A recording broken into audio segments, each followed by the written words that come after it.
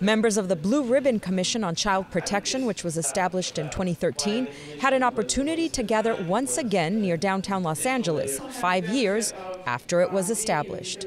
This commission was formed by the Board of Supervisors, charged with taking a hard look at how child welfare was operating within the county system and to make recommendations for how to improve the system so that we wouldn't have more crises and failures in the system, like the loss of Gabriel Fernandez.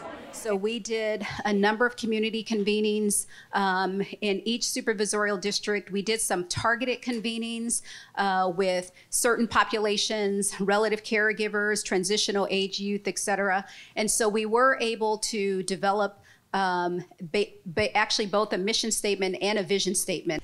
Their recommendations helped establish a plan of action to implement needed reforms and have been used as a blueprint for new county leaders in child welfare. 3 recommendations that were key in my estimation. The prevention aspect of it, I've always wanted to work in a system where we were attempting to prevent children from ever being maltreated.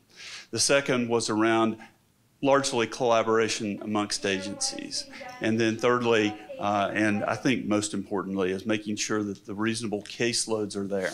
The meeting gathered stakeholders, county department leaders, and community members to hold important conversations about what's being done to help protect children in the system and also to look ahead.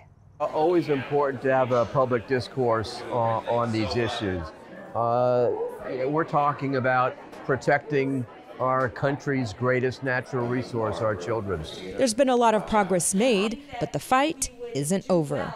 You can't make progress unless you are willing to look at it carefully and measure it. In downtown Los Angeles, I'm Naiba Reynoso.